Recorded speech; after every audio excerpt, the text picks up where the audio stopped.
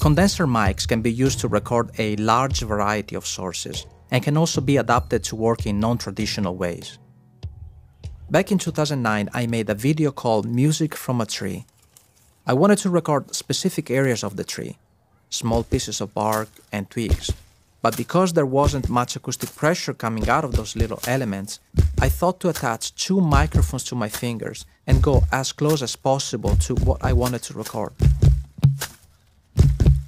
From there, I found ways to expand this recording approach and to use it with other instruments and objects.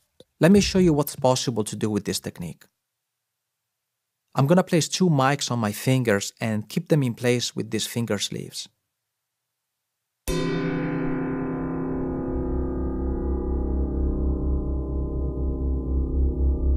I can follow dynamics, resonances, and add a sense of motion.